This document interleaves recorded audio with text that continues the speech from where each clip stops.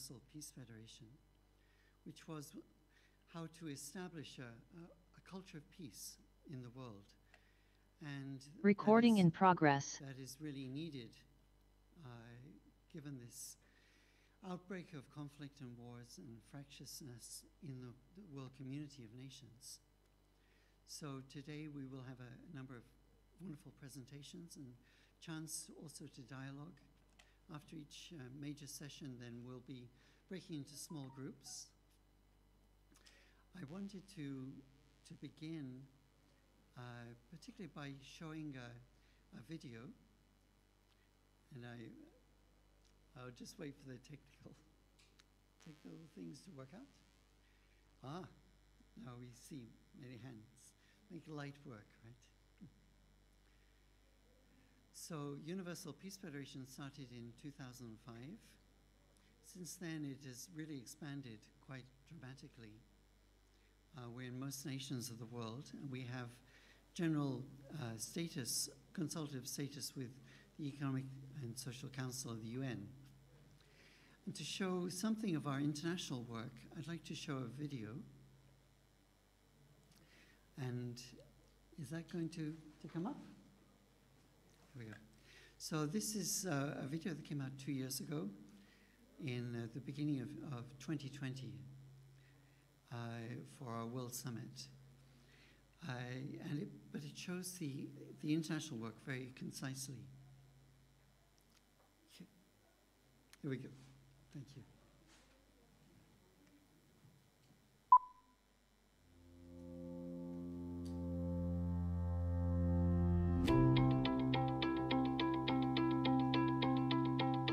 UPF had its inaugural assembly on September 12, 2005 at the Lincoln Center in New York City. Reverend Sun Myung Moon delivered the keynote address. In closing, I ask you to devote your best efforts for the development and the success of the Universal Peace Federation. Thank you. Thank you.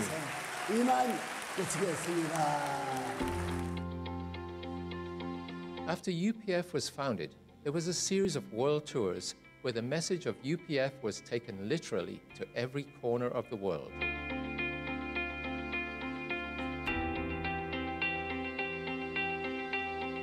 That it is time for all nations and religions to break down their barriers. Through this, the era of one family under God will arrive and last forever.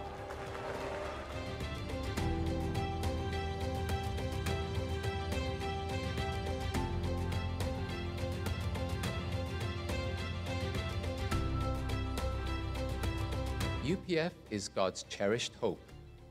The founders spoke repeatedly of an international peace highway connecting the world from Santiago, Chile to London, across the Bering Strait, what has come to be known as the Peace Road, and a vision for a renewed United Nations.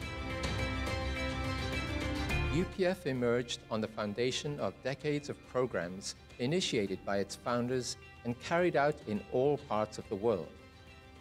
Its growth and development over the past 15 years has been dramatic, if not miraculous, owing in large part to the work of tens of thousands of ambassadors for peace, peace activists, and volunteers who draw from all nationalities, religions, ethnicities, cultures, and traditions, bound together by a vision of peace, a vision of humanity as one global family under one God.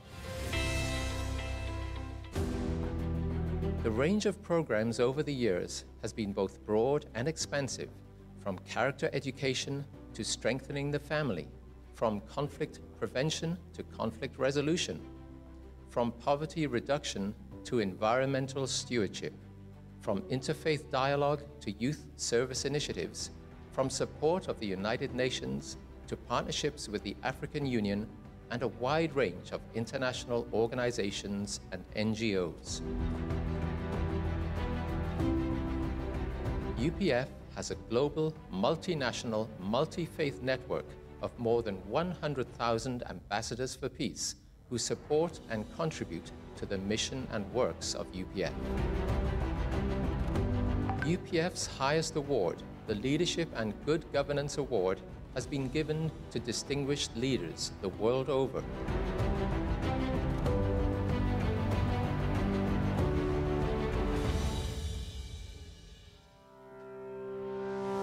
The World Summit Series is UPF's flagship program involving the highest level of leaders from around the globe, including current and former heads of state and government, to address the critical challenges facing humanity. Very appropriate that we're here on the 100th anniversary of Reverend Moon's birth, because out of the devastation of World War II and the Korean War, he and his bride found the courage to dream that they could achieve something. And it is amazing what they have created together. Programs have been successfully held in Korea, the USA, Senegal, South Africa, Nepal, Cambodia, and other nations. The most recent structural innovation within UPF has been the creation of a set of associations dedicated to collaboration among leaders from various fields. These pillar associations are: the International Summit Council for Peace was initiated by UPF co-founder Dr. Hak Jahan Moon in 2019 on the occasion of World Summit 2019 in Seoul, Korea. ISCP is an international network of current and former heads of state and government.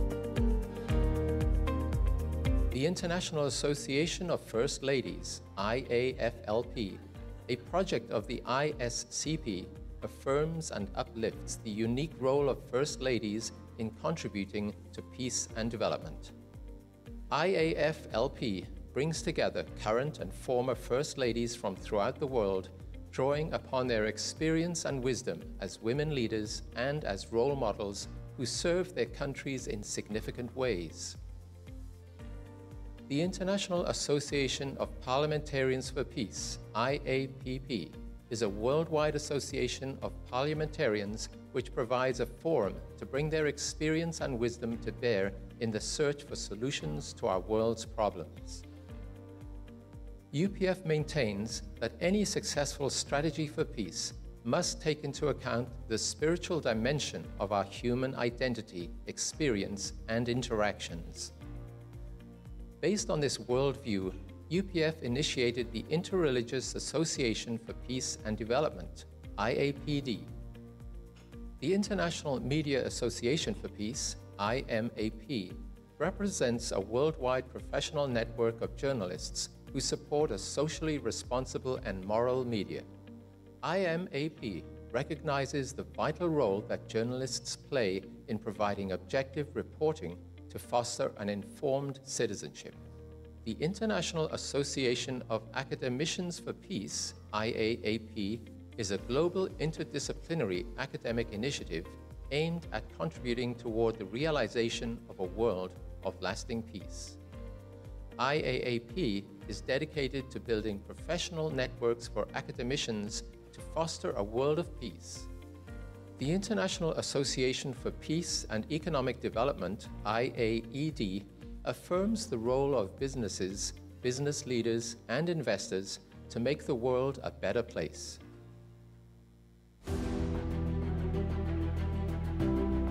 In early 2020, UPF convened a Rally of Hope featuring dignitaries including Pastor Paula White, Cambodia Head of State His Excellency Hun Sen, President Macky Sall of Senegal, former Canadian Prime Minister Stephen Harper, former US Speaker of the House Newt Gingrich, former UN Secretary General Ban Ki-moon, and many others.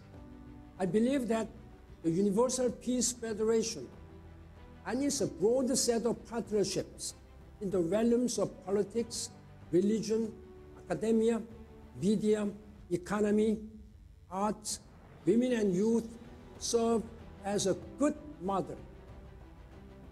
I believe the Universal Peace Federation to build lasting peace around the world and the heavenly unified Korea based on interdependence, mutual prosperity, and universal values.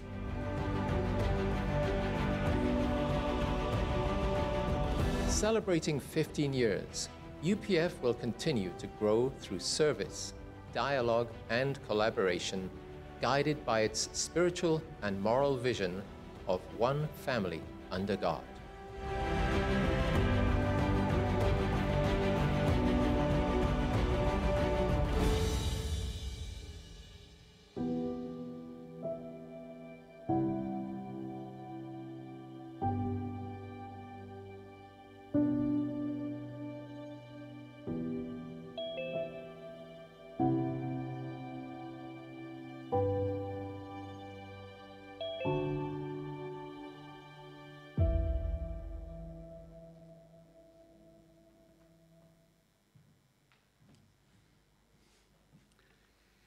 So I think in a 10-minute period, it gives a very good overview of Universal Peace Federation's work and all that it's striving to do in the different areas, these different associations of work. You could see the First Ladies for Peace, and also the IAPP, the Parliamentarians for Peace. Actually, we have so many acronyms now with all these associations. But Universal Peace Federation, sense is doing a lot of good work in many areas of the world. Some of it's focused, particularly in Europe. We are doing a lot of work with the Balkans. So that's been a major focus for our European and Middle East UPF. So they've had a lot of partnerships with something called the Podgorica Club, which is a club of former heads of state. And then they meet from time to time and they discuss ways towards greater unity within the Balkans, which has been a real trouble area for much of the world. I'm looking for Margaret, and I don't see her. Okay. So, Universal Peace Federation, I think, has this goal of creating a culture of peace. So one of our major components is creating world summits or forums where we can bring people from different backgrounds together. Sheikh Ramsey, who I think you've seen many times, he's here campaigning for the Rohingya. And many times we have meetings or demonstrations, etc., events that he holds, and sometimes I also did as well. And he went to a World Summit, and he was able to meet a number of people from the leadership in Myanmar. He got to meet actually Aung San Suu Kyi when she was still in position. So we have that kind of ability to bring people from the left and from the right, bring them together in a common forum where they can meet and discuss informally. That's one of our major components of this bringing people together from left wing, from right wing. So we have something called a Think Tank 2022, which you may have seen in this video. But this also has co-chair of it. One is the former UN Secretary General, Ban Ki-moon, and the other is the Prime Minister of Cambodia, Prime Minister Hun Sen. Prime Minister Hun Sen is comes from a communist background, is very close to China. Ban Ki-moon is the former Foreign Secretary of South Korea and coming from the opposite wing. So these two working together can bring many of the 6 parties that are involved with the Korean Peninsula and finding the way towards peace in the Korean Peninsula together. So a number of our World Summits recently have featured that, where we could bring these people from left and right together on the same panel or the same room, so they can have informal conversations. Thank you. So I'd like to introduce my partner in peace. Yeah, that's right. So Margaret and I have been working together a lot with the UK, and she's going to talk about UK, UPF. Thank you. Thank you, Robin, for covering me. I was making tea for some reason because I like helping people coming from so far away. Thank you for coming from everywhere. I just wanted to have a different look at UPF from my own perspective, from my own experience, and not give you all the big details. But this is why I love you. Why I love UPF. It's number one is very personal. There came a time in my life then I felt a void in my life. I had my lovely husband, 2 lovely kids, very small, and house, car. Still, I felt empty a little bit in my heart. So around that time, I actually was struggling in my heart and everywhere. I met a person who showed me a way through unification principles. And that person is here now, and I love her very much, but she doesn't always know it. It's Patricia. And having gone through this process, I understood that I need to have a spiritual life. I need to have something more strong. And my husband was no barrier. And from then on, I've loved UPF. But my favorite points of UPF is UPF brings people together. Look at that. How many people do you think it brings at one time? It's because it's our principle of loving and knowing the other. Why we hate others or why we don't know others or why we disregard others, because we don't know them. So that's why I think it's good. Can you go next? I don't know how to do it. I can do it by myself if you like. Okay, like you said, they sit down talking to each other, exchanging things. Oh yeah, you Muslims do this as well, etc. You know, it's very important for me. This is what I love most about UPF. But my number two, next, my number two love for UPF is that it works for cooperation amongst religions beyond dialogue. This is in House of Parliament. And this is, it was the Interreligious Council inauguration. And imagine that in the House of Commons, or Lords it was actually, that we had a prayer. You know, it's one of the few that I know. I've been to one very short prayer, but this was really asking God to help us. I was so inspired. Next slide. In this interreligious thing, just something very simple, very profound. Every religious person of different religion pours water in the same river, kind of thing. You know, we're one. You know. And next. And this one is very much international. UPF International President Thomas Walsh and the Vice President Taj Hamad were invited to meet the Pope. Why? Because the Pope heard through something that we were working on the at that time, I think it was the Syrian event, and we were one of the first to bring 2 different parties together in a conference in Cyprus. I think it's that, but whatever it was, it is a great, great honor to be invited personally.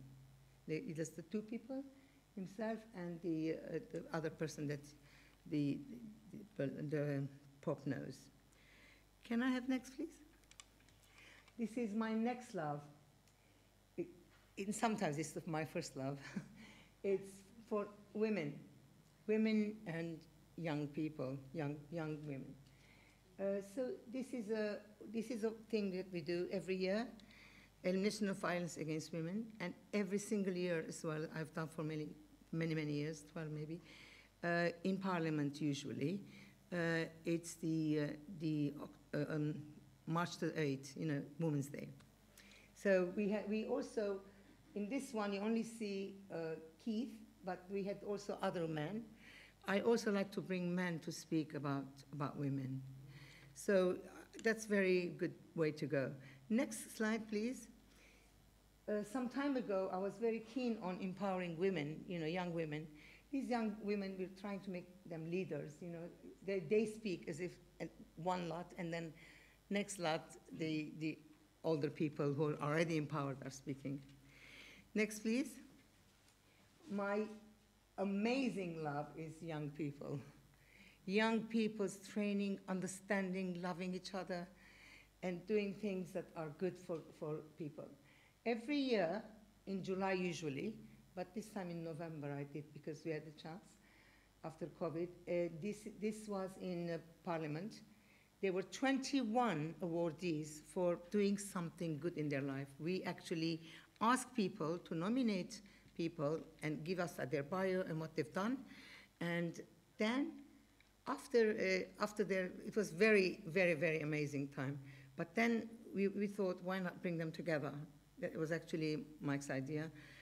We brought them together last Saturday, here in Lancaster Gate, gave them afternoon tea, discussions, and they're working on projects. It's wonderful, isn't it? To engage with them, to make them feel that they are wanted. And next, please. And this one is an old picture. Look how young we look, but I'm sleepy. This side are young people, that side are parliamentarians. Young people engaging with parliamentarians is actually something that we do every year. But we have not done it for 3 years because of COVID. But it's very good because people go there and ask questions, and they feel part of, important people, to be answered the questions. We're doing one soon, I think. Next. This is my love. Family is the most important unit of society. When I understood this, and when I understood one man for one woman, all my worries went away, I felt I belong to this group of people who love, this family and the strength of the family. It is, by the way, we couldn't find a good picture. I put my family last Christmas. This is my greater family because there are in-laws there. My children and my in-laws, my grandchildren, yeah. And this is a very lovely photo I found. It shows joy, being together with children. Next. If I've gone away from the marriage, I think it's important for us to understand that marriage is really from God. It is, not you're getting married. This is something, it's a gift for you to build on it, And that is very strongly in my heart. Also, in family, this is an European event where it says a conference about significance of marriage and family for peace. And, we even brought people from all over Europe, and we did that kind of thing. And we still do things like that. And we still also have a blessing that people want to join in, to come together as couples and give themselves and say to God, here we are, we're united for the family. Next. Yes, this is our family. Next. Our family. This is our founder, Reverend Moon, when he was in England, engaging with parliamentary, but on ambassadors for peace and receiving gifts. Thanks. Next. This is our Mother Moon, our co-founder, Dr. Hafjahan, in Parliament. And she spoke in Parliament, but her speech was given by her daughter. And these are lovely, lovely parliamentarians that supported us. Next. This is a lovely image when it was our Father Moon's anniversary.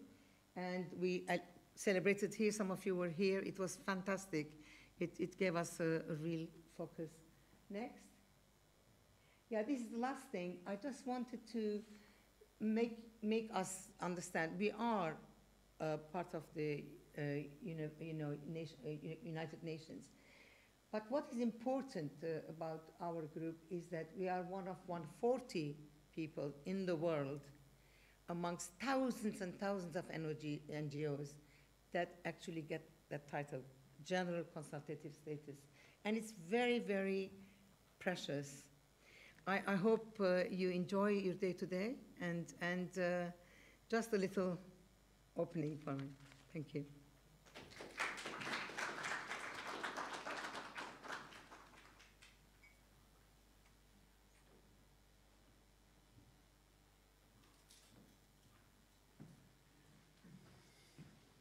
Thank you, Margaret. So there have been many activities, and we would like to invite you to also participate or even initiate ideas for activities for the future. Next, we have the honor of David Fraser Harris giving our first presentation. David has had long experience with interfaith, particularly working with in the Middle East. He lived in Damascus for 15 years? 14, okay. So until it became really difficult to live there, he was living in Damascus. His children speak fluent Arabic, which is quite amazing. And also he has a lot of experience also living in Italy. He worked a lot with the Catholic Church at that time, and there's many precious experiences that he can draw on in his presentation. So please welcome David Fraser Harris, who's the UPF Secretary General for Europe and the Middle East.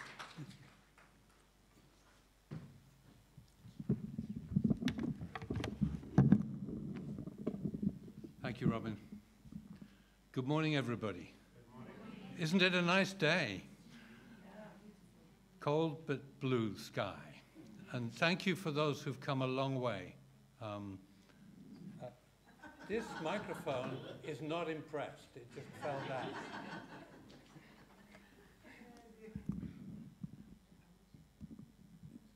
If I speak too loud, will it fall down again?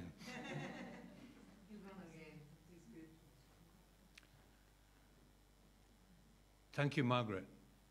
Very nice to hear from you. Thank you.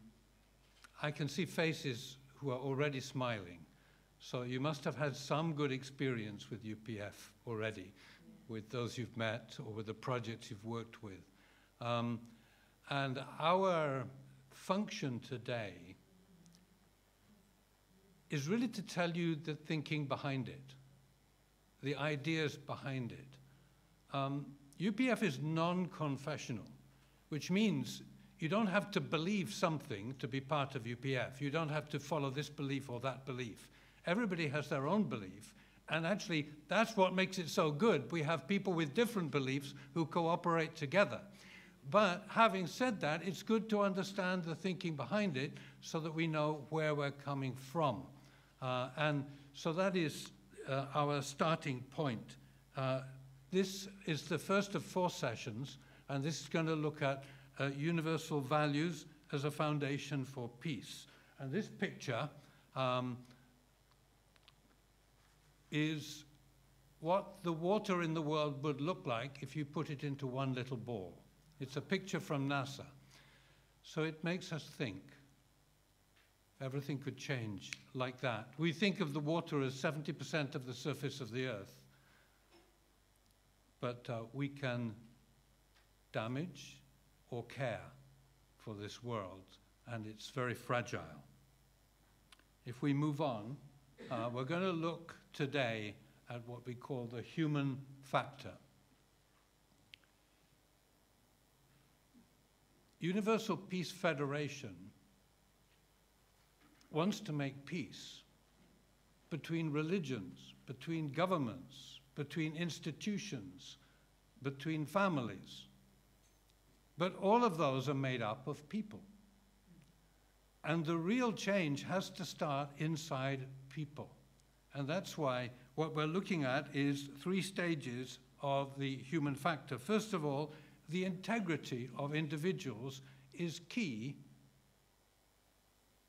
to everything that happens. They make the decisions in institutions, and their character is shaped by experiences and influences.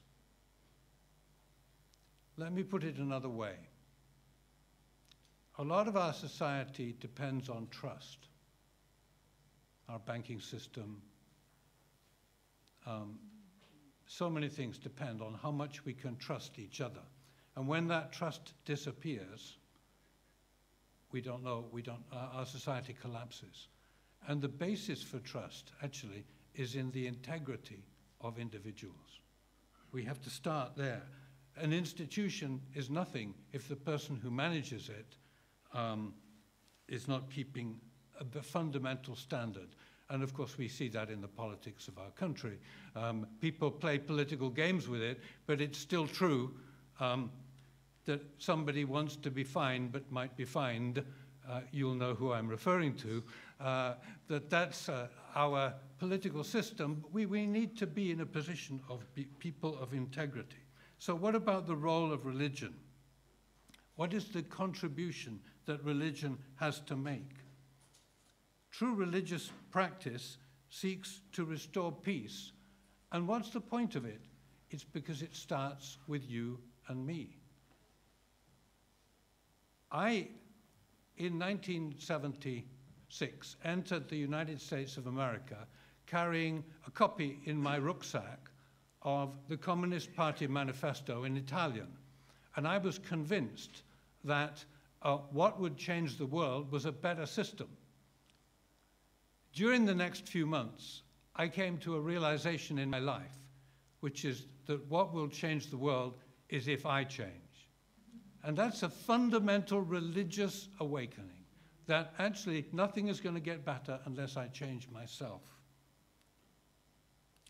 And religion, in all its forms, teaches us certain qualities that will influence our families, our society, and our world. Humility in front of God, respect to parents, fidelity in marriage, loyalty, public service. All religions teach this.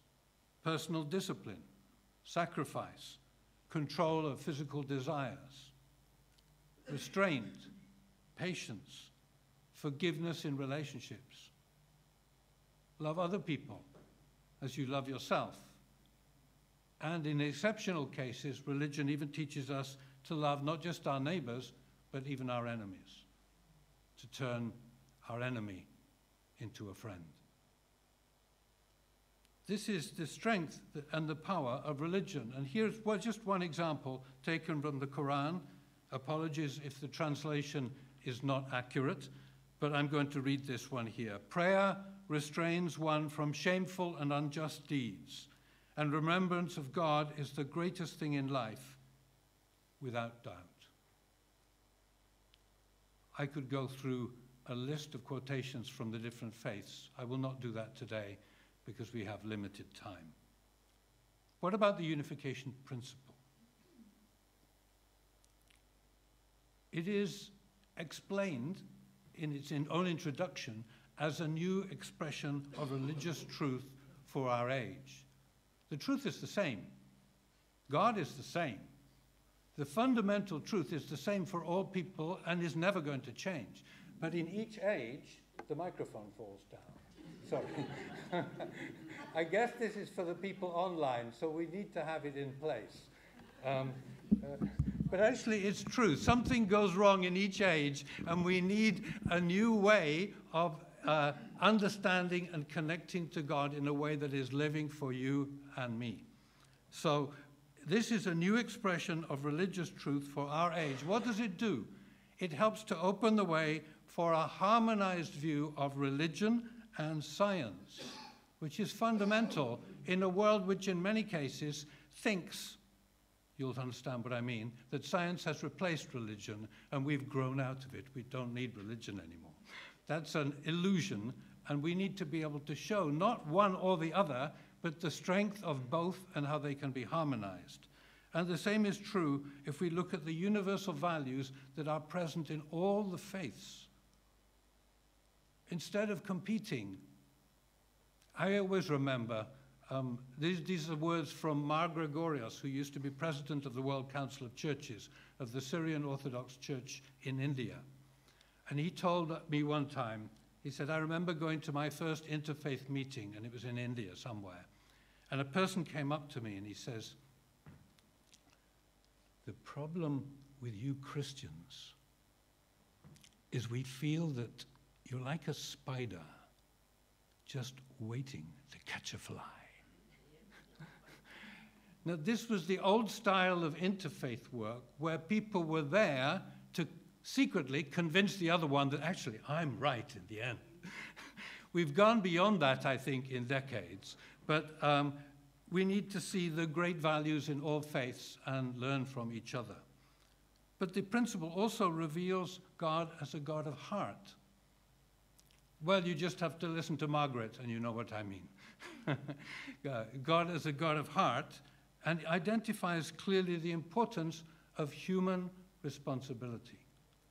And this, for me, was fundamental when I first met with the unification principle, to understand the role of human responsibility. It's not all destiny. And it provides an understanding for tackling real problems in the world, and combines revelation and reason. What is revelation? You know the word reveal? Reveal, it's like you've got a secret and you want to give the secret to somebody, right? You uncover. Reveal means to uncover. So if God has a secret, who does he talk to? Do you give your secrets to anybody, or do you share your secret with somebody you can trust? Do you understand what I mean? So actually, God is going to speak specially at any age in history, at different times in history, to somebody that he thinks will take seriously what God has to say. So there's revelation and reason combined. This is the words of our founder, Dr. Moon, Father Moon. Religion should be concerned with God's will for world salvation, more than with the salvation of the individual or the welfare of their own denomination. As far as I know, God is not sectarian. He's not obsessed with minor details of doctrine. We should quickly liberate ourselves from blind attachment to doctrines and rituals, and instead focus on living communication with God. And a little bit more, in God's parental heart, in his great love, there is no discrimination based on color or nationality. There are no barriers between countries or cultural traditions, between East and West or North and South. Through interreligious dialogue and harmony, we should realize one ideal world of peace.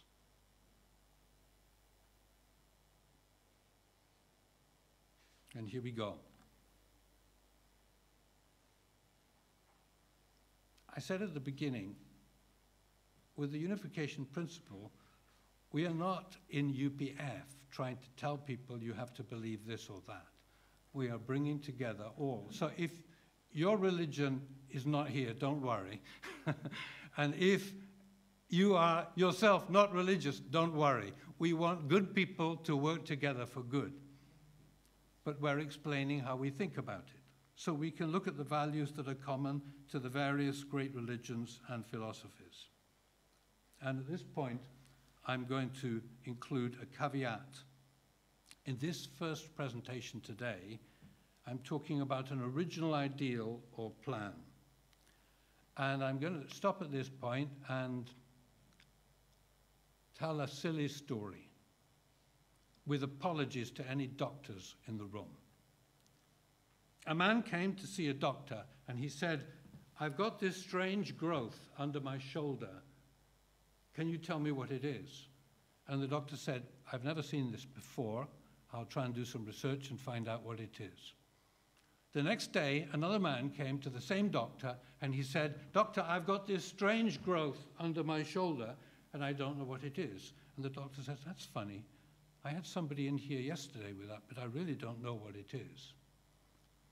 The third day, another man came in to the same doctor, and he said, "Doctor, I've got this strange growth under my shoulder, and I don't know what it is." And the doctor said, "Don't worry, it's normal. Everybody has it."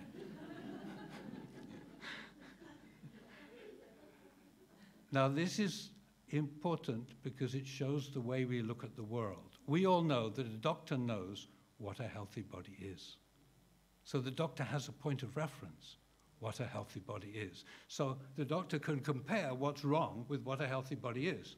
Now, all of us want a good world. All of us want to change the world. But do we know what a healthy world is?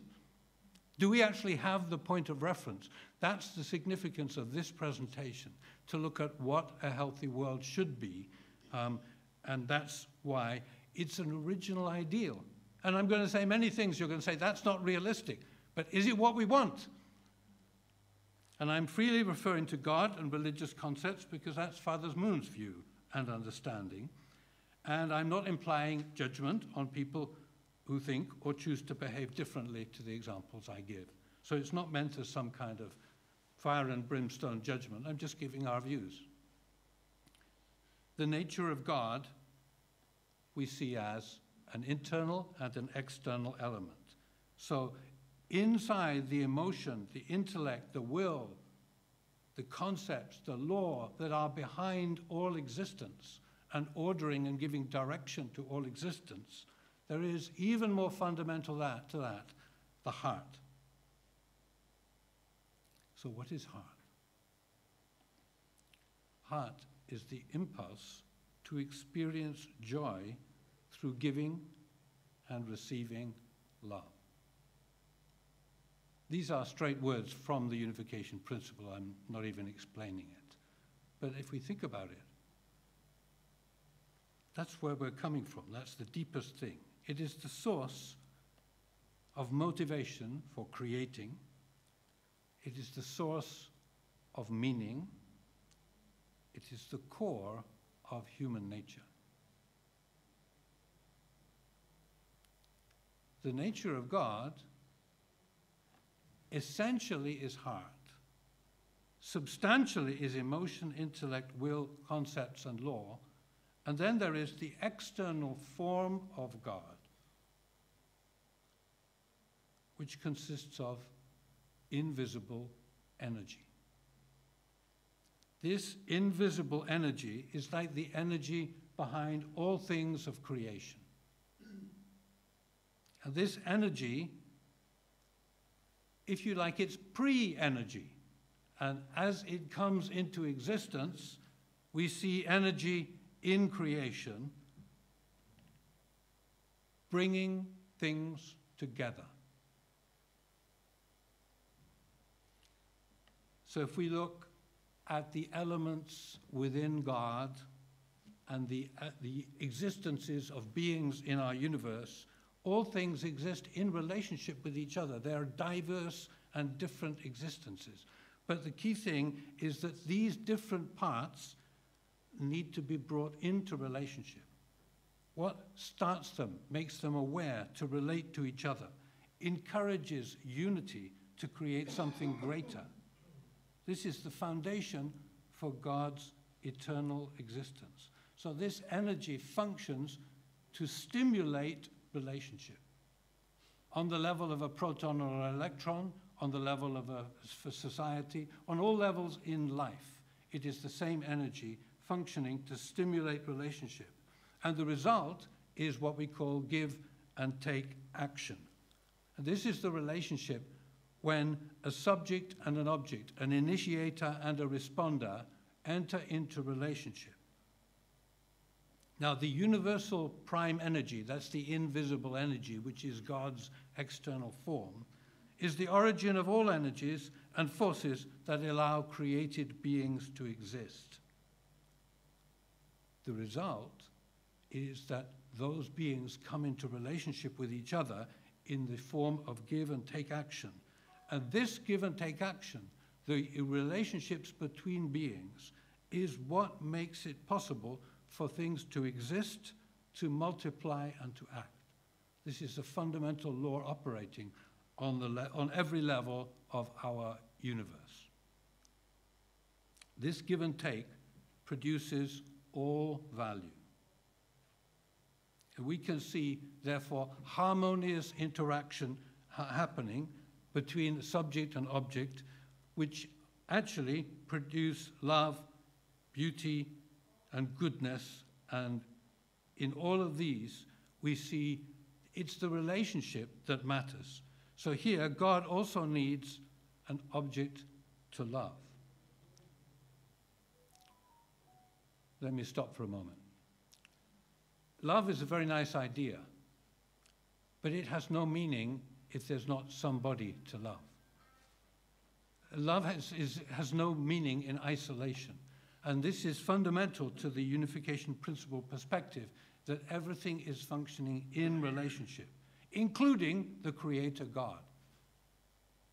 So God gives his love to the human being.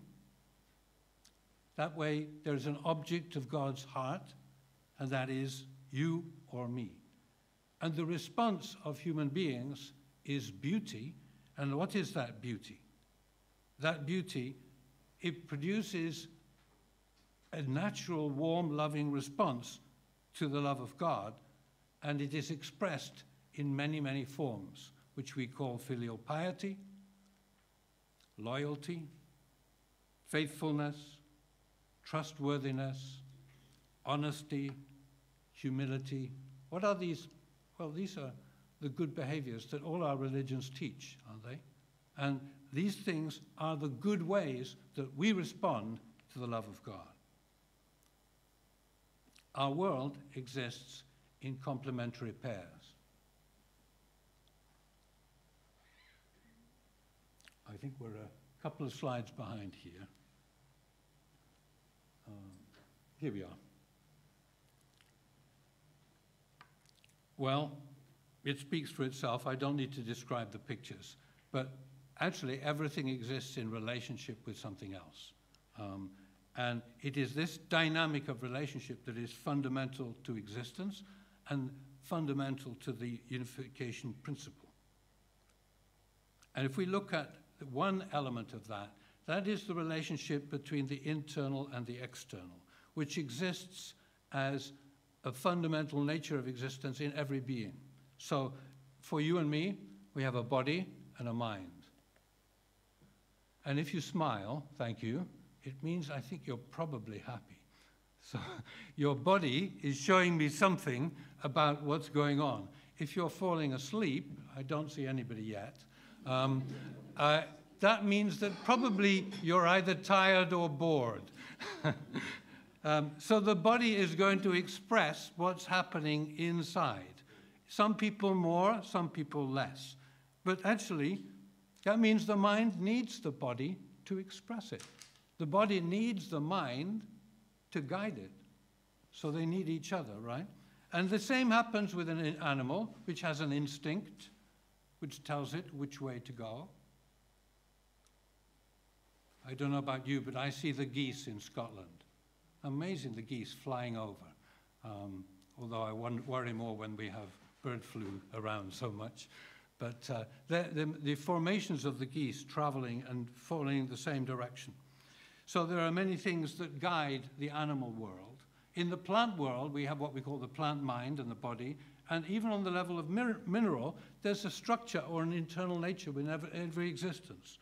Now, if that's true on every level, it's fundamentally true when we come to talk about human beings.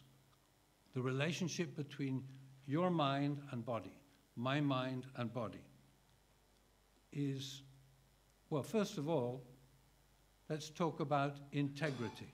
What is integrity? Integer, right? Integer means the whole. So integrity means there's no difference between what I feel, I think, I speak, and I do. If I have integrity, there's no difference. Whereas a lot of the world, we hide behind masks, you know. It's so nice to see you. But you're thinking, who the hell is this? Right? We have masks all the way in our society. But integrity means that we've thrown away the masks and we are real. We are the same with you and with you, the same tomorrow and yesterday. A person of integrity acts because they do what their conscience is telling them is right. So if we're going to build a peaceful, ideal world, let's move to the next slide, we need to become responsible individuals with integrity. And here are some examples, the kind of examples that we raise up in our different traditions, different parts of the world. I don't even need to name them, you know who they are. These are great examples of people who loved others and lived with integrity, but also were responsible. So let's look at the next slide, which is the foundation for lasting peace and happiness.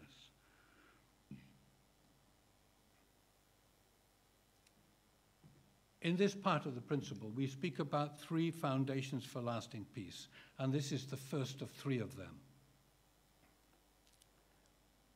And it is basically to build a person of integrity, which is the fundamental goal of every religion. But how do we do it? It starts with a relationship with God.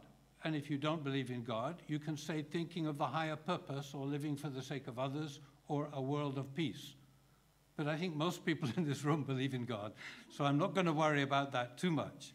But from that, in what way do our mind and body harmonize? As I said already, in mind-body unity, with integrity, words match deeds. But also there's a growth in character, a maturity of heart, a spiritual sensitivity, in such that we become the place where God is comfortable to be. St. Paul says, do you not know that you are God's temple? And his Spirit wants to dwell in you. That means to be a person of sensitivity to God and able to give and receive true, genuine, altruistic love. So this is a person who's got himself in order or herself in order. And we say mind and body, but actually we could also say spirit and body. In other words, what about my eternal spiritual life and my current physical life? Have I harmonized them and brought them together? If we are doing that, if we are living by the fundamental priorities of life, and my action reflects that, then we can say we are becoming a person of integrity, and we can be at peace in myself because we are following our conscience. A second pair system is the pair system that divides into male and female, or man and woman on the human level, male and female on the animal level, stamen and pistil on the level of plants, and positive and negative on the level of electrical charges and, even inside the smaller levels of existence. This leads to what we talk of as the second foundation for lasting peace and happiness. And this is looking at the division here between, separation between husband and wife, or rather separation of the nature of the Creator into the masculine and the feminine, that then have the potential to relate to each other, centering again on the higher purpose. Earlier I gave an example of Mar Gregorius talking about dialogue. And he said, you're like a spider waiting to catch a fly. What's the problem? The problem is that one person coming into a dialogue situation is not thinking of the higher purpose. They're thinking of my purpose. I'm here to promote my religion. I'm here to promote my nation. I'm here to promote my group, my faction, my political one.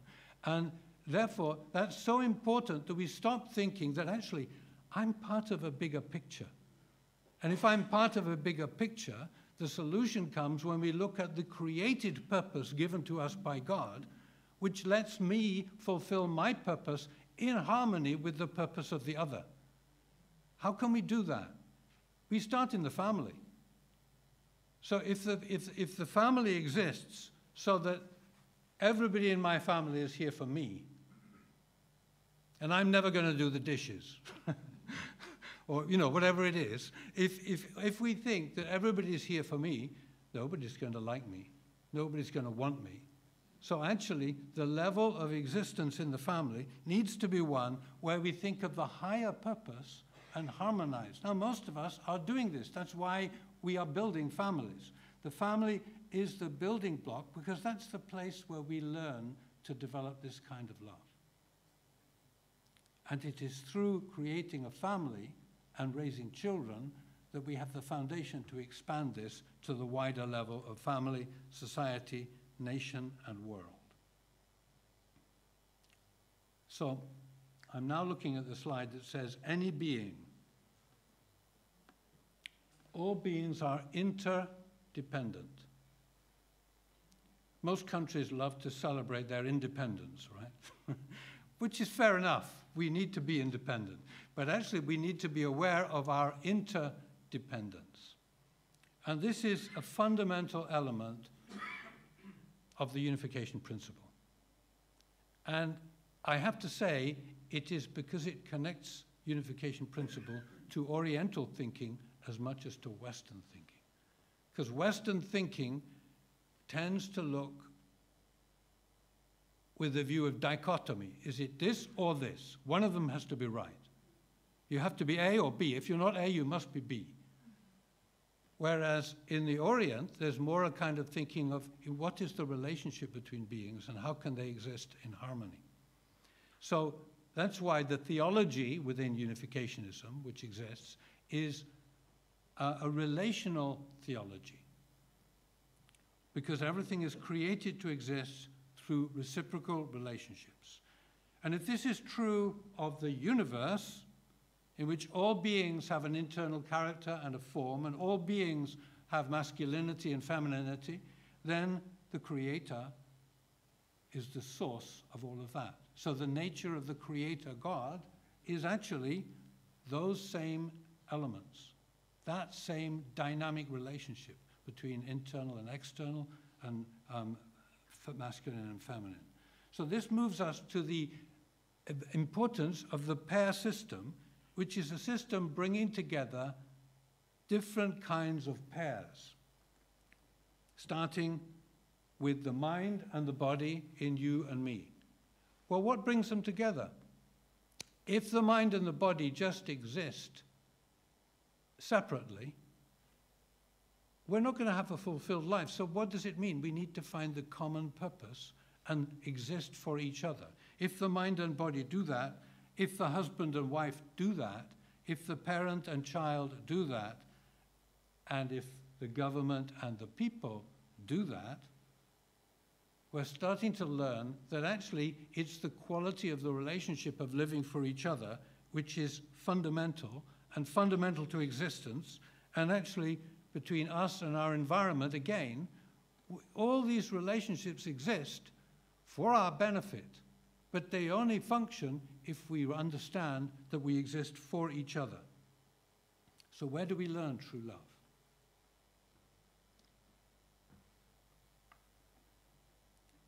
I think from our parents first. They're our first teachers. And before they teach us right and wrong, they just give us love. They're just there for us. All right? So the family, we say, is the school of love.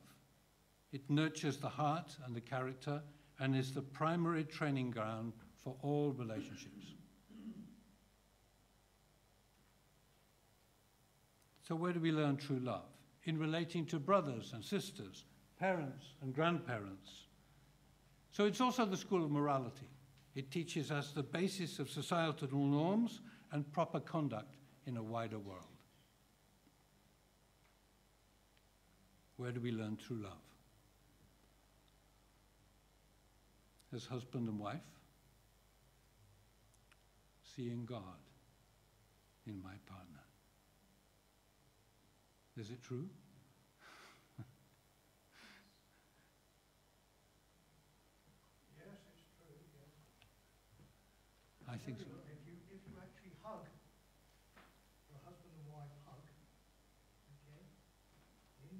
language, we're very fortunate to have the word good, aren't we?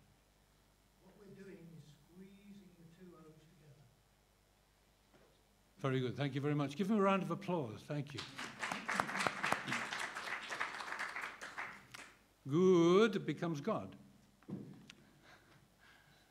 The image of the Creator, living for the sake of each other, the family, and the wider world, and being a model of love to their children.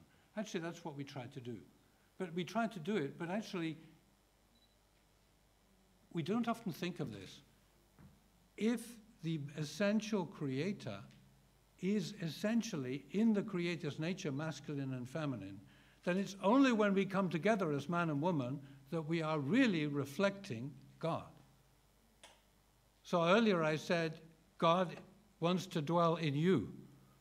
But actually, God wants to dwell in your couple, most of all, and be shining to the world through our couple. Families living for society, nation, and the world. Strong families have a focus higher than the self. Well, I lived for a long time in Italy, and there's an institution which doesn't do that. It says the family is everything that matters. I think you know the name. It's called the mafia. I don't know if you saw, but in the news just a week ago, they finally caught the criminal from 30 years ago from Sicily, who had been killing judges and all kinds of things. But that's why am I mentioning the mafia now? Because it's half the picture. Family is important, but not of itself, not against the world. The same way, nation is important, but not against the world. Do you understand? We need to think of the bigger picture always. And strong families have a focus higher than on the self, serving others, living for others, helping in the community, being part of a healthy community. So what do we learn in the family? 4 great loves are experienced and learnt within the family. We grow up as a child. We experience God's love, parents' love. As brother and sister, you probably fought with yours. I don't know about you, but I did. I used to fight with my brother. But I can tell you now, I can trust him, even though we've gone very different paths in our lives. He's my brother, beyond everything. And I know many people in that situation who became like a brother to me and will always remain a brother, even when we disagree. Because we learn something in these relationships. And we learn a spouse's love, of course, and then parents' love, the love of parents. These are the words of our founder again.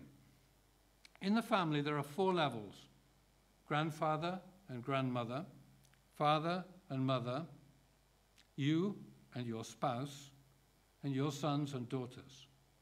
The world is an extension of these relationships. Thus, you need to love the people of the world whose ages are similar to the people in your family, in the same way you love your family members. That's why I said just now, I have many other people like that when I talked about my brother. Because I thought of my brother, who I do a lot with, actually, even though we've gone many very different paths in our lives. But then I thought of another brother I know, who I worked with very many years in Italy, and who's now doing something quite different from me, but he's my brother. He's never going to stop being my brother. So these relationships extend beyond the family into the way we live in society. And actually, it is the love and the relationships we learn in the family that give us the strength to be peacemakers in the world. Just as your family loves and unites, centered on the parents, so you should love and harmonize with all people according to the standard by which you love your own family members. In fact, God invested more to create his partners in love than for anything else. Likewise, you should love others even more than you love your own family members. And it's the saints in the world who we see doing that. the Mother Teresas, or those kind of people, the people who we say, yes, they're loving the world more than they love their own family members. And that's what opens the way. The family with love at its core is the foundation upon which each of its members bonds with others, moves, and acts. A family is based on love. And I come back to what Margaret was saying at the beginning. You know, this is, she showed the lovely pictures of her family. And she's demonstrating there, but also showing that that's what UPF tries to be, a family, where you feel at home, where you feel you can say what you think, and it'll have meaning and be respected. So living for others is promoted by all the faiths of the world. Luke, in the Bible. Whoever seeks to gain his life will lose it, but whoever loses his life will preserve it. From the Quran. Do not expect in giving any increase for yourself. From the Bhagavad Gita. Of sacrifices, the sacrifice performed by those who desire no reward is the nature of goodness.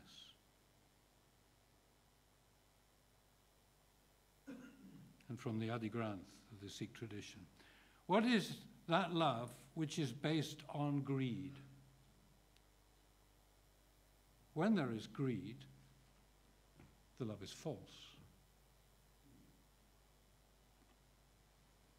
You know, I've got something I'd like to give you, but somehow you know that behind that give there's a hook. Do you know what I mean? That's false love. We have it everywhere in society. It comes on the internet all the time. You have just won $1 million. Sure, this is a scam, right? Because it's false love. We're surrounded by false love. True love is the reverse, genuinely living for others. I'm now going to show you a picture of an event in 1992. Just as a matter of interest, was anybody in this room, in that stadium on that day?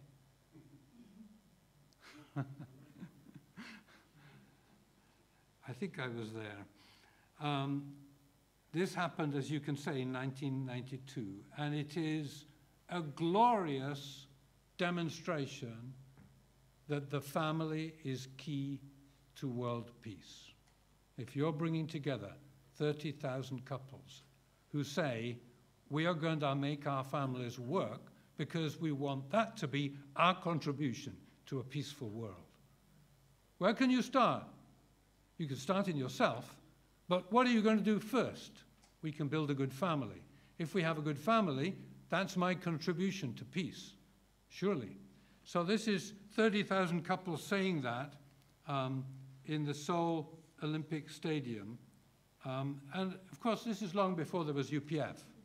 In those days, there was the Interreligious Federation for World Peace and the Federation for World Peace, both of which had conferences, and both of which participated. That's why I was there, because I was at one of the conferences on that occasion.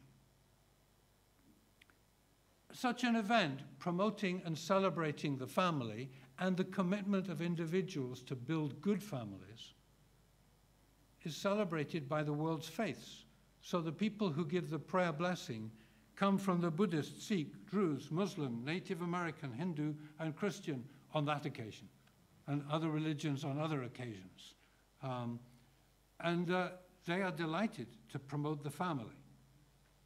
And we move towards the third foundation for lasting peace and happiness, which is, I've already said everything's about relationship, right? Even God doesn't want to be in isolation. God's happiness comes in relationship with you and me. God's fulfillment, the realization of God, is in the relationship with people. In the same way, we have a lasting peace foundation between our mind and body. We have a second lasting peace foundation in the family, a good relationship of love within the family. But then we have our environment. What is the relationship we have to the world around us? I showed you the water on the world at the beginning, and that shows you how sensitive and fragile our world is. But this looks at the relationship we have with the created world and the world around us. Again, this has meaning if we center it upon the higher purpose or God's purpose. Everything is made with a purpose. If it's made with a purpose, we need to understand it and meet it, not just use it. So people say, oh, you should have dominion over the world, because it's a Christian teaching. In what way? Dominion with steel? Dominion with trickery? Dominion, in what way do I want to rule the world? Actually, it has to be with love, which means understanding, valuing, respecting, and giving to the other. And if that's the case with people, here it is in how we relate to our environment. So this means becoming true owners, owners who are really responsible.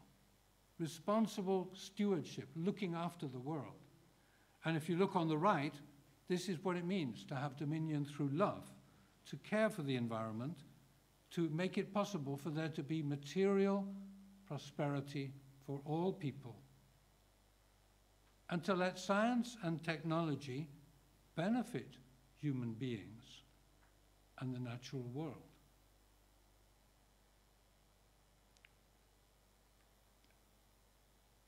It's very simple. It's which purpose do we apply for things? You go back to something like fire. Do you use it to heat your room or to burn something down? You know, everything we have, and that goes for nuclear energy or anything we're talking about, it depends what purpose we apply. Is it for others? Is it for humanity? So true ownership is responsible stewardship. With the beauty of the creation, we can be stimulated, excited, and we can become very creative. Well, you can see these are great examples. I put a little one of my own daughter in this one. It's about 20 years ago. It's a very old picture, but she really wanted to give some crisps to the pony. But you can see she's so excited, and she still loves animals, I can tell you. Anyway, this is relation to the world around us. So in the Bible, St. Paul says, the creation waits with eager longing for the revealing of the sons of God. And basically it's saying that the world around us is suffering because we're no good. It's saying the world is suffering because people are insensitive to the real value and purpose and meaning of the world around us. So we are not sons of God in the way that we should be. If we become reflectors of, expressions of the loving God as sons, as daughters, because we love in the way God loves, not because we're physical sons, because we love in the way God loves. If we learn that kind of love from God and we practice it, then even our environment will feel it. So we all want to be good. To be doing good, three things have to line up: our motivation, our purpose, but also the direction we go in. In all things, we need to pursue beauty, truth, and goodness. Well, you know, I think if you came here, it's probably because you want to do that. I'm sure it's part of your system and your nature. That's why you're giving time on a Saturday for a meeting like this. So that gives us something to build on. So I've spoken about three foundations. Foundations of individual peace, the relationship between our mind and body, and becoming a true person of integrity. I've spoken about peace in the family, which expands to peace in society. And that expands to the world. And then I've spoken about peace between us and the environment around us. And those three things, this is basically everything that UPF does is on here. All that we do is promoting one of these three. You know, if you come in the door, that this is also the headquarters of the Family Federation and the Women's Federation for World Peace. And each has its role in promoting these three areas of peace. The Family Federation has a major emphasis on the first one, on building true individuals. And then it also, of course, is involved in the family one. Universal Peace Federation is very much involved in the expansion to society and world. But these principles are underlying what we are trying to do, which is to realize peace through applying principle. These principles are found, among other texts, within the first book of the Bible, where God tells man to be fruitful, to multiply, and to have dominion over the earth. To be fruitful, to be a true person, to multiply through family and humanity, and to have dominion to relate with the environment in a good way. So I am going to end here, and thank you very much for your patience.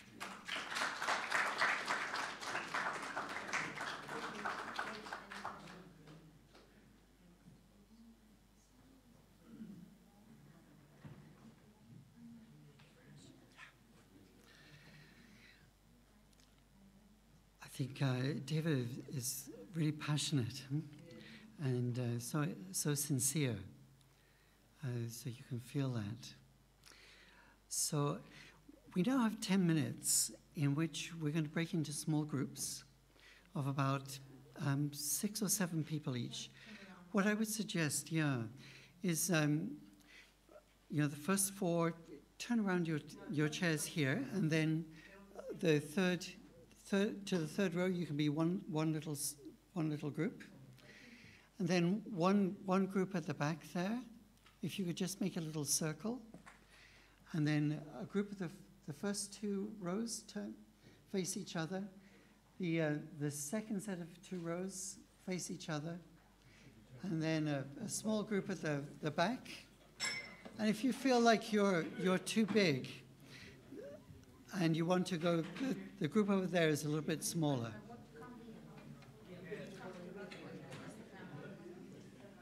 So this is just 10 minutes, which you can share together, and then we're going to break up for lunch. Thank you.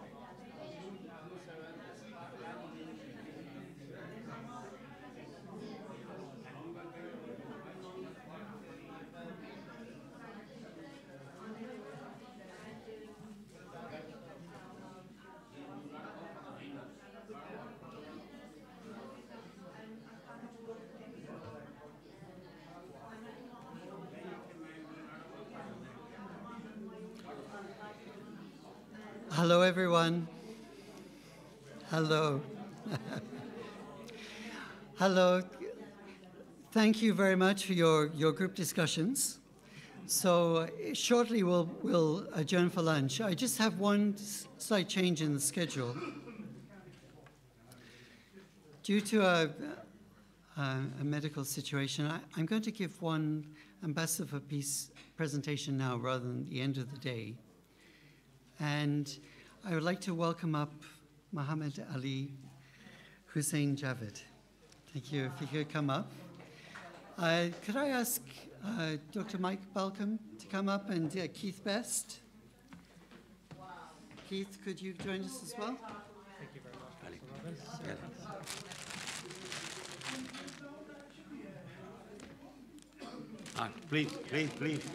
Please, of course. How are you? Ali, good to see you, sir. How are you doing? Okay. Good to see you. It's an honor. Margaret?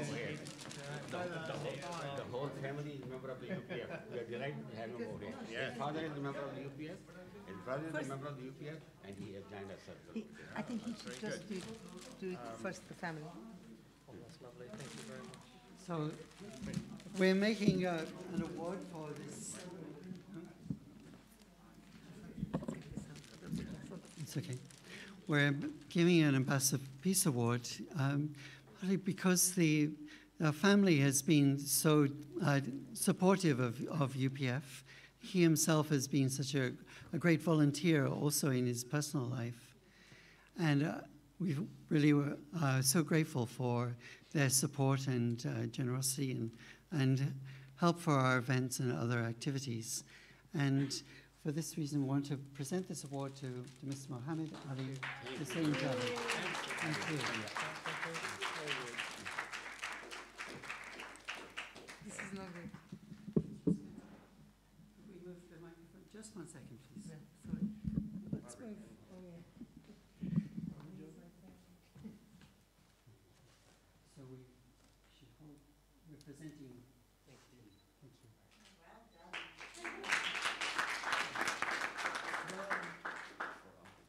Thank you. Thank you very much, guys. Father, it's a commission. Really hard, Ali, yes. Please join us. How about the brothers? Come on. The journalist is not very... No, you're part of it. You're part of it. The journalist wants to report on the news, not be part of it, right? I'm a spy on the outskirts. I'm not in the arena. Thank you. Well done. Thank you. Thank you very much. Can I just say one other thing?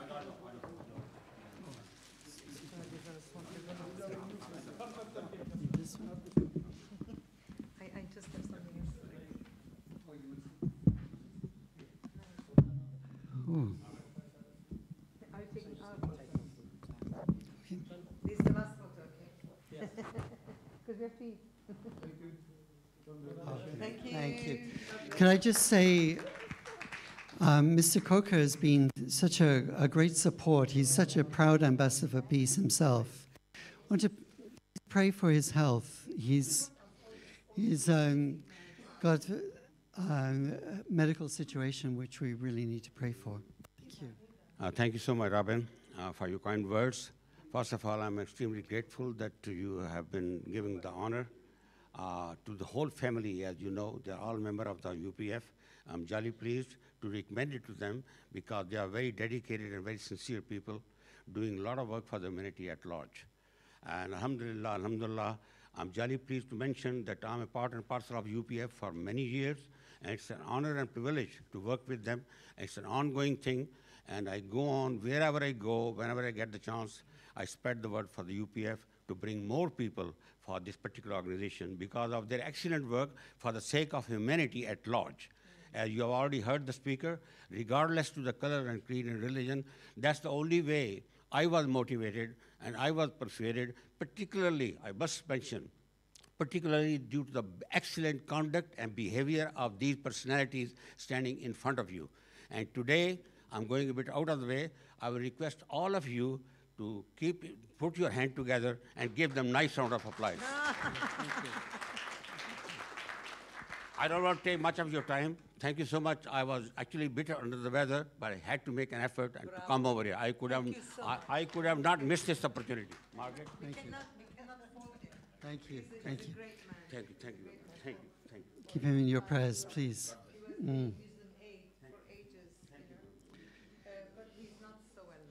Sure. But,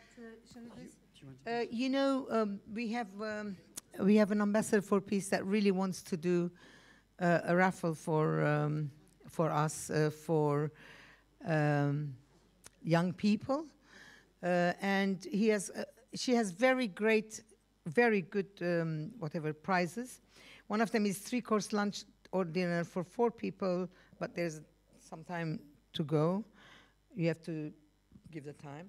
We've got a £50 voucher from M&S, and we've also got 1 round of golf for 4 people, but midweek. And there are 2 bottles of wine and something else. Yeah, anybody who brings wine here, we just raffle it. Okay, so I'm sure that there's some other things I've forgotten. I can't see it. But anyway, the main point is to help young people. I know that the gifts are good. And there's one ticket is for £2, but 5 tickets is for £5. Okay? So anybody who wants, just either come to me or whatever. So we're going to have lunch downstairs, and then we'll be back at 12:30. Thank you for the rest of the session. For 1:30, sorry. Saving time here. Thank you. For those online, we're going to show some introductory videos to UPF if they would like to see them. But we will be back at 1:30.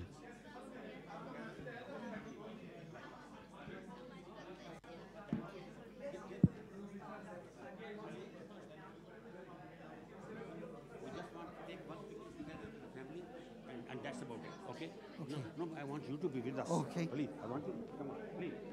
I want you to be with me.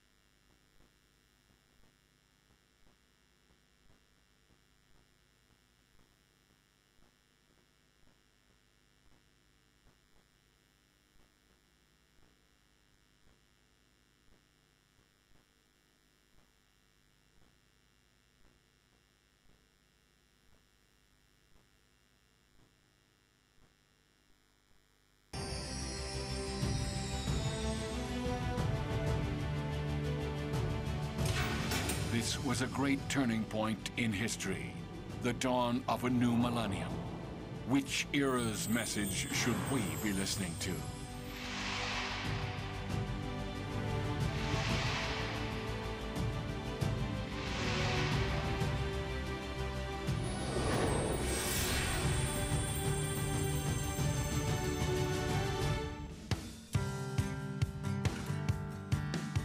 UPF, as an NGO in special consultative status with the UN's ECOSOC, participates in global-level intergovernmental negotiations.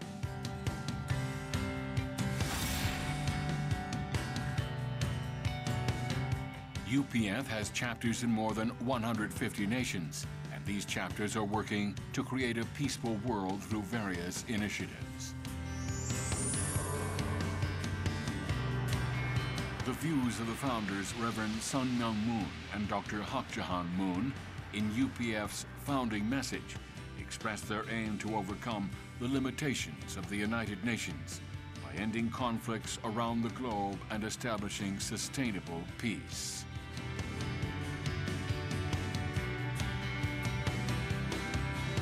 In January 2018, the African Summit 2018 was held in Dakar, Senegal. All 54 African nations participated. The theme was New Africa, Interdependence, Mutual Prosperity, and Universal Values. Representatives from all over the world are determined to work together to heal the painful history of Africa. Starting from the Cape of Good Hope in South Africa, they promise to work together on the Peace Road project that will connect the world. 인류가 서로 소통하고 높고 낮음이 없는 자유, 평등, 평화, 통일의 행복한 지상 천국을 이루는 데 있어서 아프리카 대륙이 나와 함께 나아가 주기를 축원합니다. Peace Road can be called a global peace project in which global citizens participate beyond borders of religion and race. Each year, the Global Peace Road journey involves 120 nations connecting people around the world.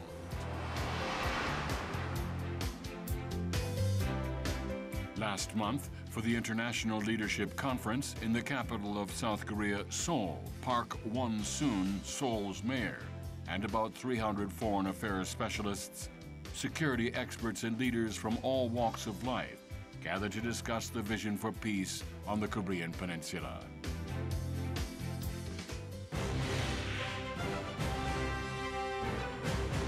In 2016, the International Associations of Parliamentarians for Peace was launched in the presence of members of the U.S. Congress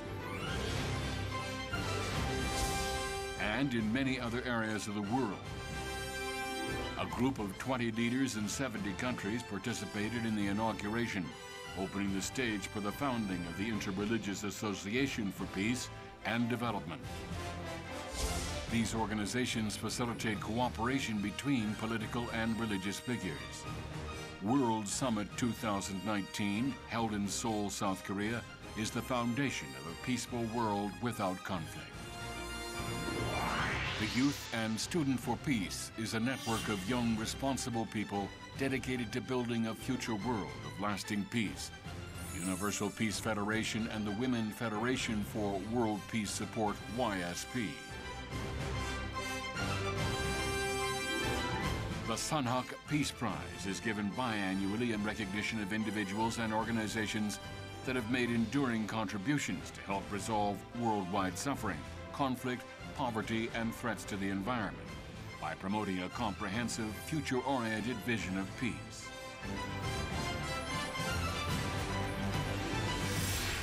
Peace is humanity's long-cherished hope. The dream of a peaceful, ideal world is about to begin.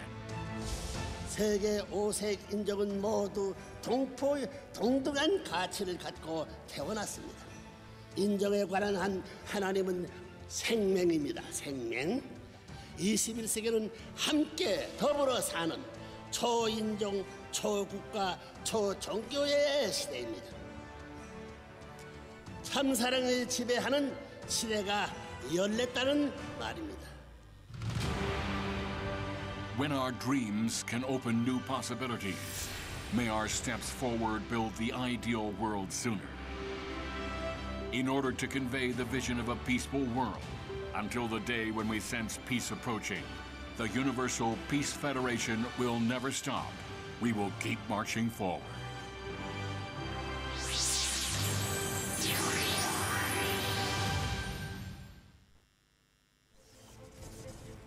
Today, the world is battling with a global pandemic and fears over long-term environmental damage. National lockdowns have seen an increase in isolation and a growing sense of hopelessness. To address this crisis, Dr. Hak Jahan Moon and the Universal Peace Federation initiated an ambitious online program called Rally of Hope, which provides an opportunity for current and former heads of state and government, leading politicians, religious leaders and Nobel laureates to present their vision for a peaceful and sustainable world. As the rallies have grown, so have their audiences across the globe. Building partnership across a wide range of sectors is imperative if we are to build a better world. I believe that the Universal Peace Federation and its broad set of partnerships serve as a good model.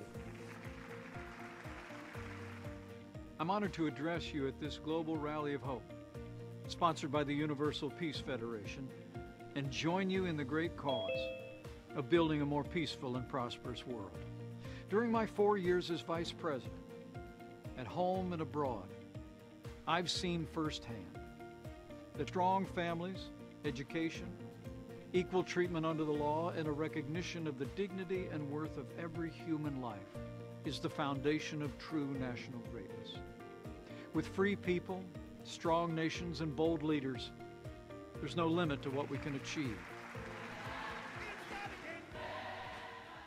These rallies have created a foundation inviting international and interreligious collaboration in the achievement of peace among our nations.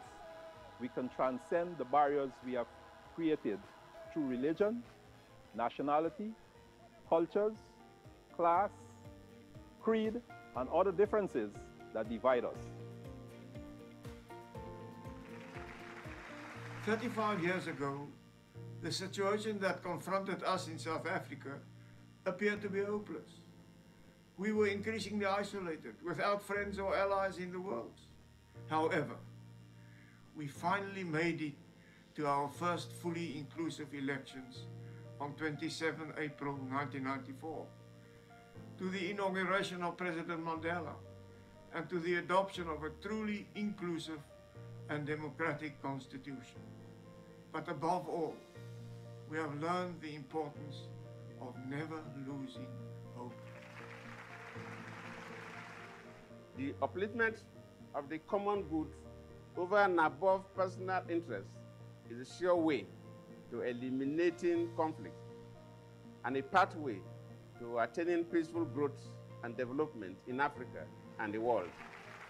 We must recognize that history shows that the rights and freedoms of ordinary people are critical to creating and sustaining our prosperity and peace over time.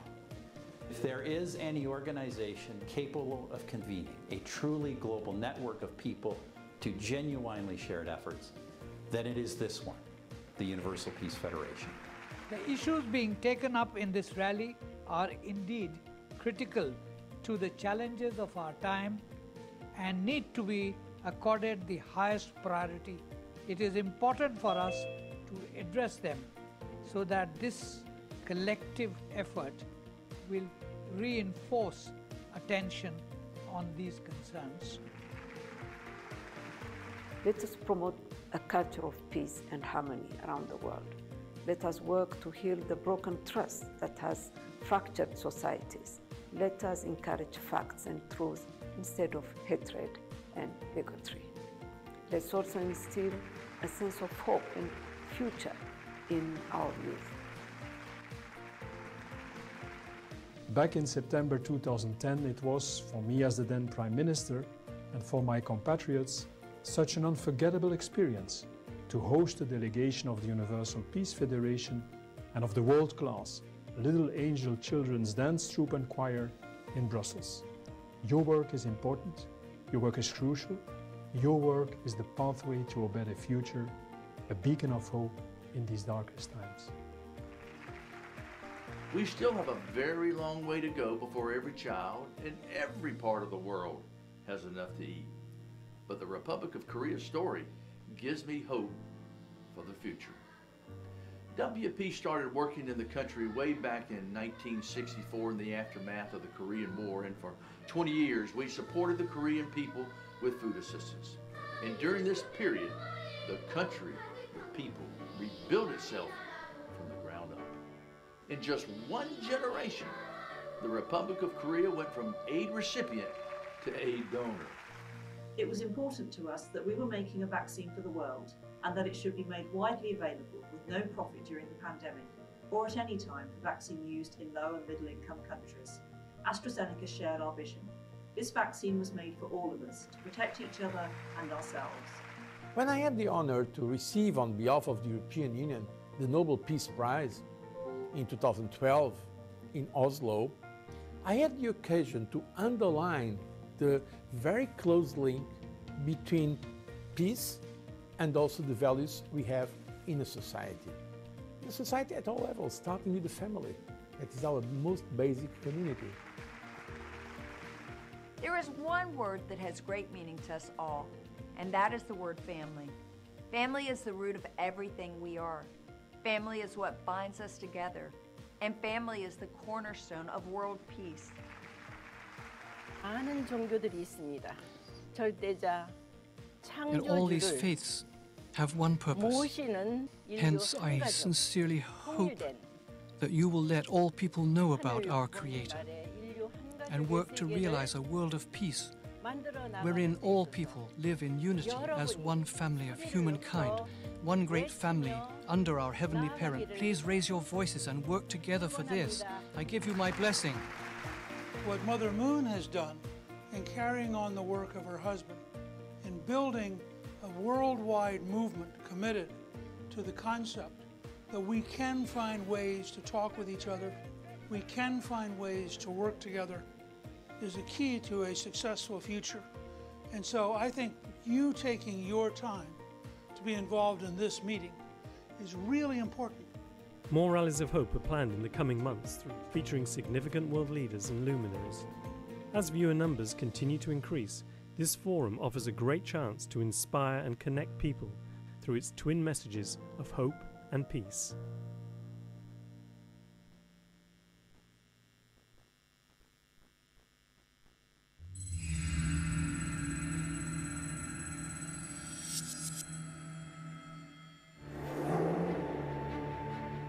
War, famine, climate change, and political conflicts mark the 20th century.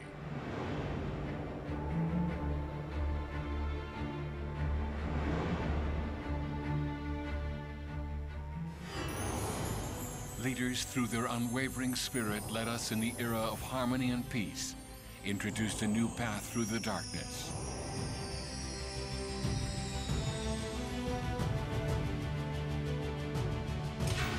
This was a great turning point in history, the dawn of a new millennium. Which era's message should we be listening to?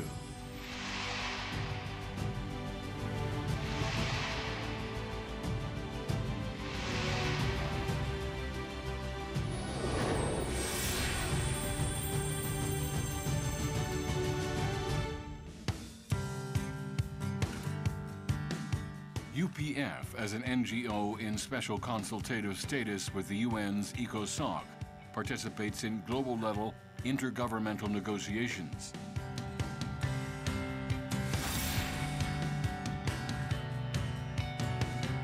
UPF has chapters in more than 150 nations, and these chapters are working to create a peaceful world through various initiatives. The views of the founders, Reverend Sun Myung Moon and Dr. Hak Jahan Moon, in UPF's founding message, express their aim to overcome the limitations of the United Nations by ending conflicts around the globe and establishing sustainable peace.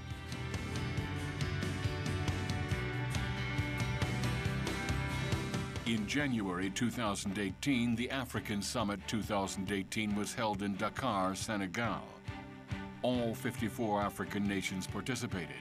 The theme was New Africa, Interdependence, Mutual Prosperity, and Universal Values. Representatives from all over the world are determined to work together to heal the painful history of Africa. Starting from the Cape of Good Hope in South Africa, they promise to work together on the Peace Road project that will connect the world.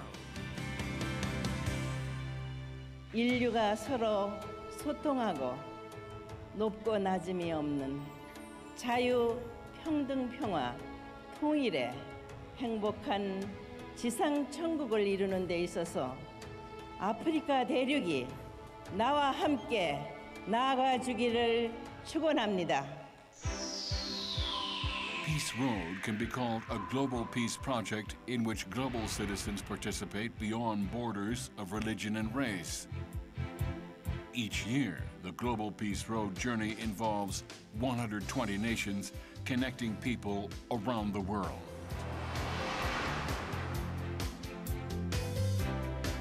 Last month, for the International Leadership Conference in the capital of South Korea, Seoul, Park Won-soon, Seoul's mayor, and about 300 foreign affairs specialists, security experts, and leaders from all walks of life gathered to discuss the vision for peace on the Korean Peninsula.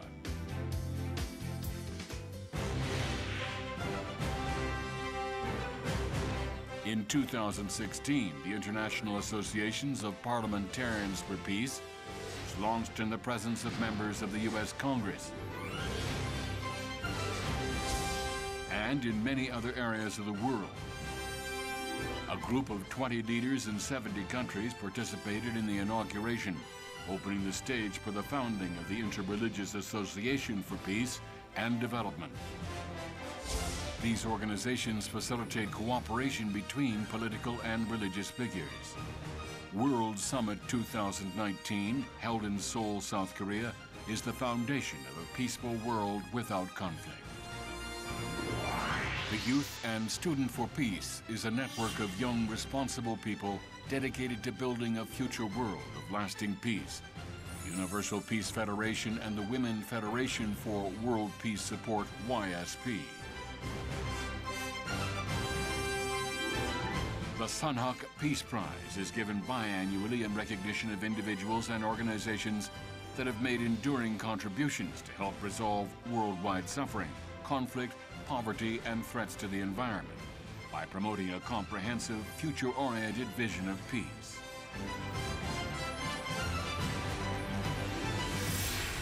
Peace is humanity's long-cherished hope. The dream of a peaceful, ideal world is about to begin. 세계 5색 인종은 모두 동등한 가치를 갖고 태어났습니다. 인종에 관한 한 하나님은 생명입니다. 생명. 21세기는 함께 더불어 사는 초인종, 초국가, 초종교의 시대입니다. 참사랑을 지배하는 시대가 열렸다는 말입니다. When our dreams can open new possibilities, may our steps forward build the ideal world sooner. In order to convey the vision of a peaceful world, until the day when we sense peace approaching, the Universal Peace Federation will never stop. We will keep marching forward.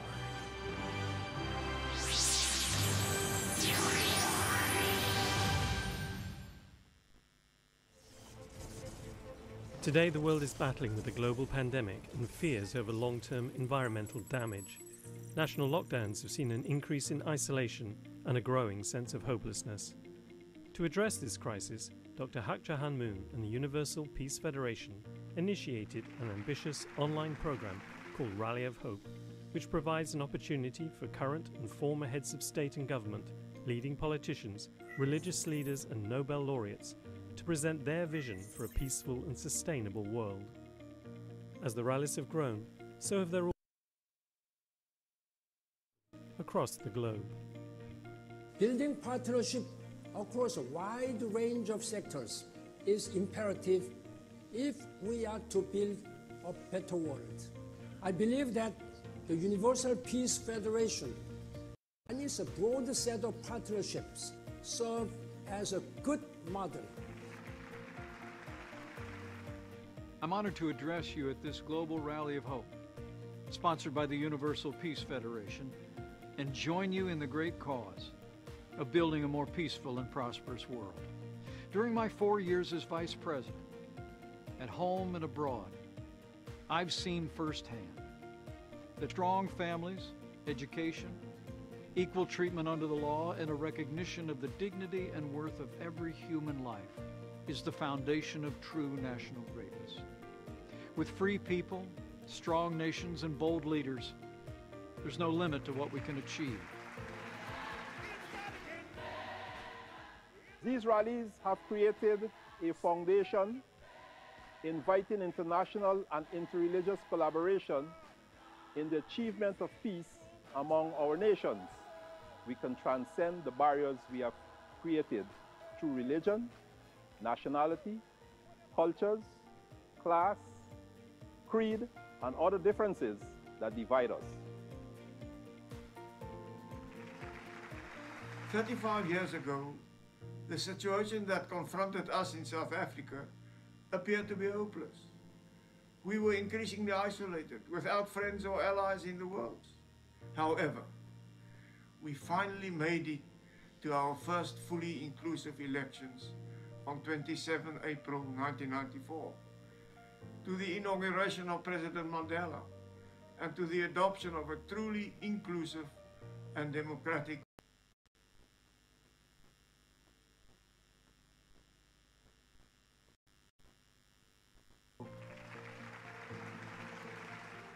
The upliftment of the common good over and above personal interests is a sure way to eliminating conflict and a pathway to attaining peaceful growth and development in Africa and the world. We must recognize that history shows that the rights and freedoms of ordinary people are critical to creating and sustaining our prosperity and peace over time.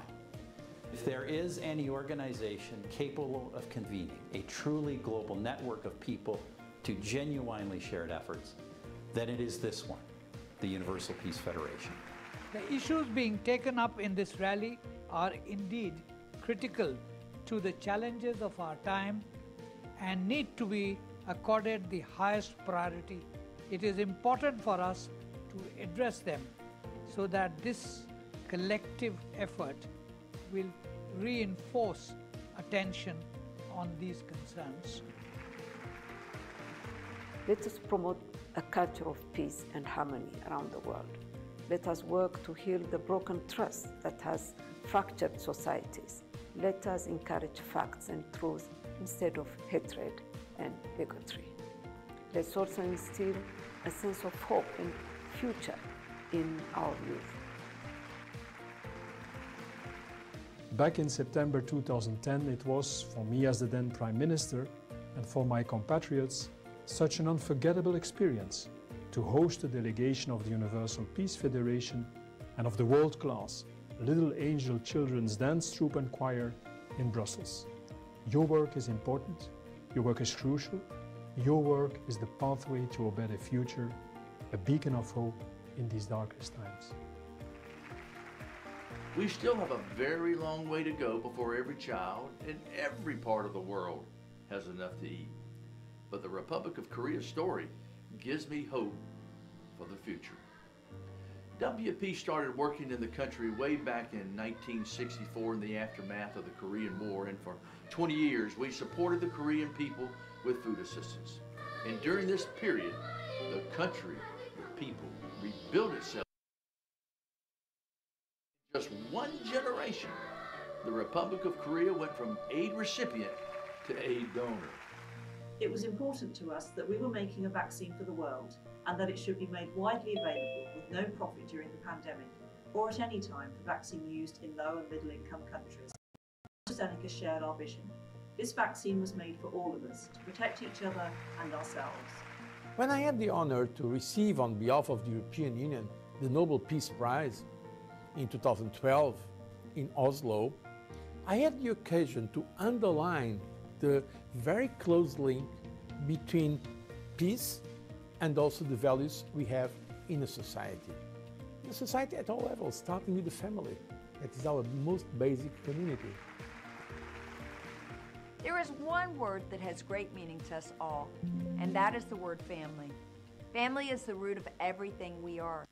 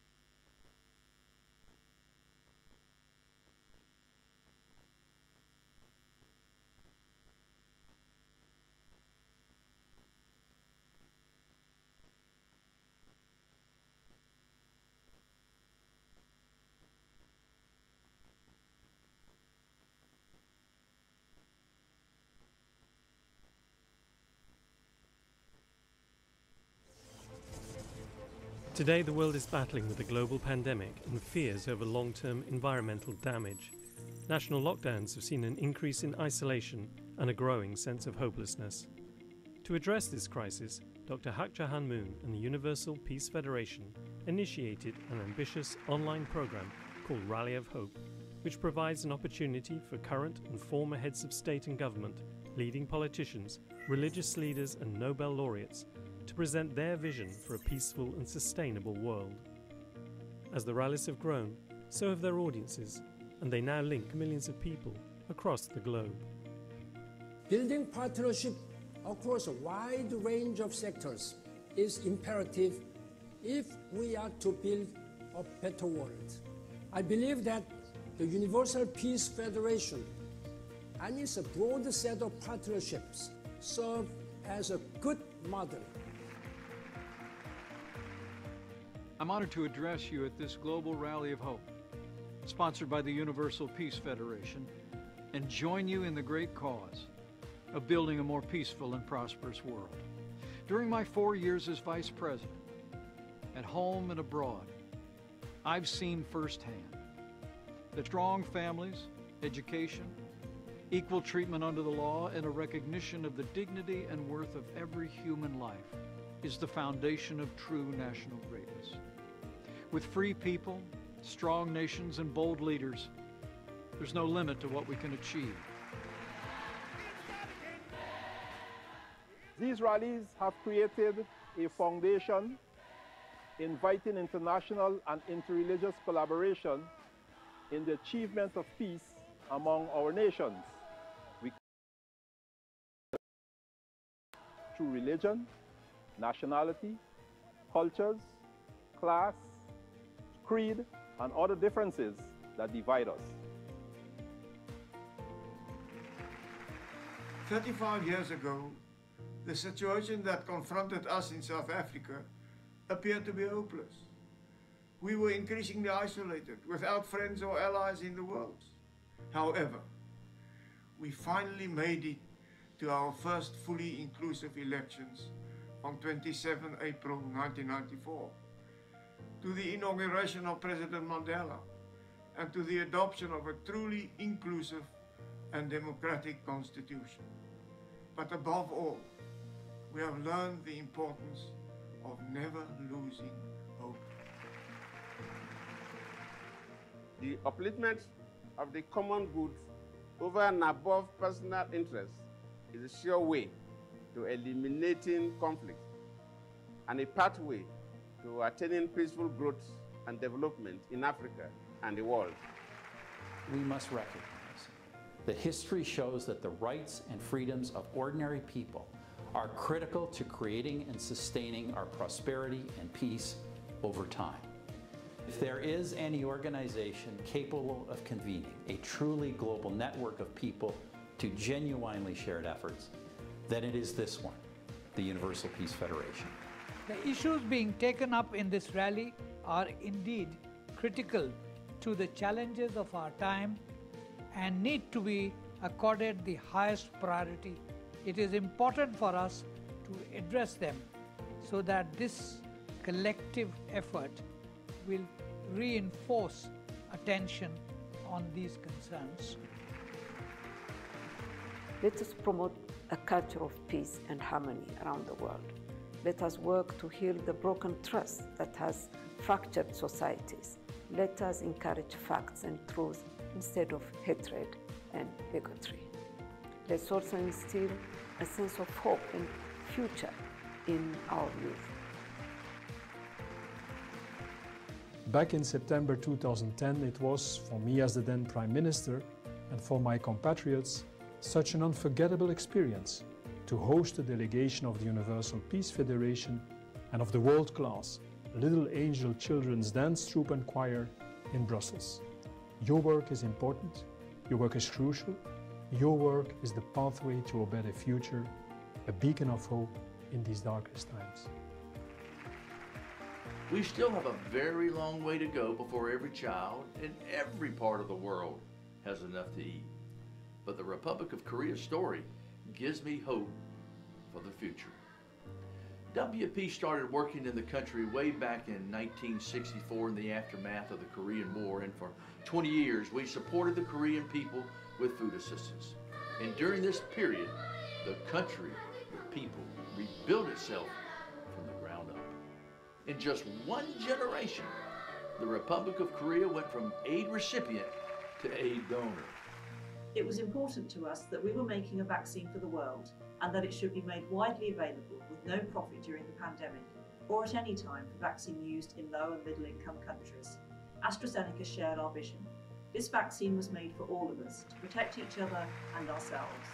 When I had the honor to receive on behalf of the European Union the Nobel Peace Prize in 2012 in Oslo, I had the occasion to underline the very close link between peace and also the values we have in a society. In a society at all levels, starting with the family. That is our most basic community. There is one word that has great meaning to us all, and that is the word family. Family is the root of everything we are. Family is what binds us together, and family is the cornerstone of world peace. 많은 종교들이 있습니다. 절대자, And all these 창조주를 faiths have one purpose. 모시는 인류 Hence, I 한가족, sincerely hope 통일된 that you will let all people know about 하늘 our 구원의 Creator 말에 인류 and 한가족의 work to 세계를 realize a world of peace 만들어 나가는 wherein 데 all 있어서 people live in unity as 여러분이 one family of 하늘로부터 humankind, one great family 외치며 under our Heavenly Parent. 나아가기를 Please raise your voices and work together for this. I give you my blessing. What Mother Moon has done in carrying on the work of her husband, in building a worldwide movement committed to the concept that we can find ways to talk with each other, we can find ways to work together, is a key to a successful future.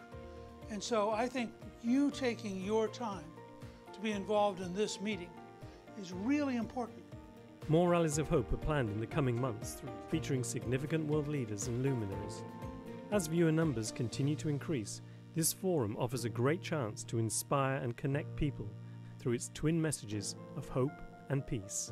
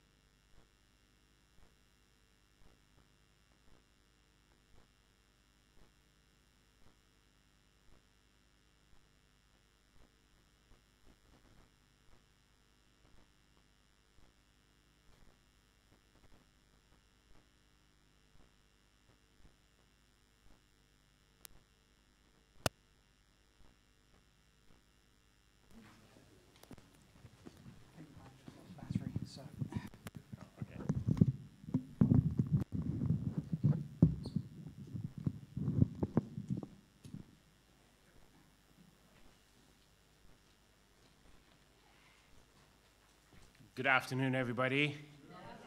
Before anything else, let me greet you in the name of God. Bismillahirrahmanirrahim. Namaste. I think I need the help of God because I know many of you got up very early today and your day is already quite advanced and you've just had a good lunch and the room is quite warm. All of which are good conditions for falling asleep. Now, one of my most embarrassing experiences as a presenter was in a room like this. And actually